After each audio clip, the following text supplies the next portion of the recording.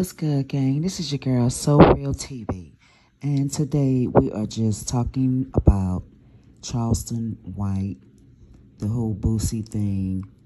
Boosie taking his son to jail. Okay? Boosie is taking his son to jail so he can see how things go on behind those walls. Okay?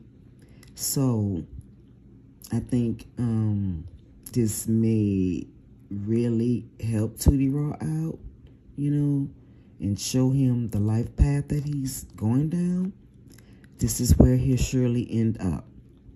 And I also think he should have took him to the graveyard site too. You know, that probably would have really scared the crap out of him. But y'all check it out. Let me know what y'all think.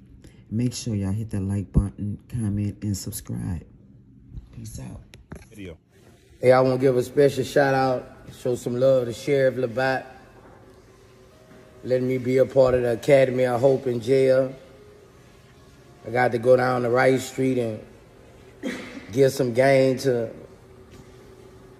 all them youngsters in there, all the OGs, bro. And I won't say, you know, that shit touched me, bro, you know, going back in there. And I want everybody not to forget about their people in jail, bro. You know, we can't forget about our people in jail, bro. It's hard for them in there, bro. And I took my son there, you know, so he can see this shit real, man. So, shout out to Sheriff Labatt, man, for letting me come get him game. Get all them youngsters game, man. Love.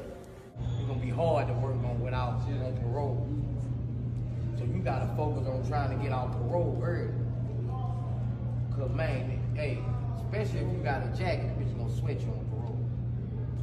So when you first come home, you gotta tread light. I was treading light. You know, I couldn't make all the moves I was trying to make, but I was tread light. Before you know it, I'm damn near all paid.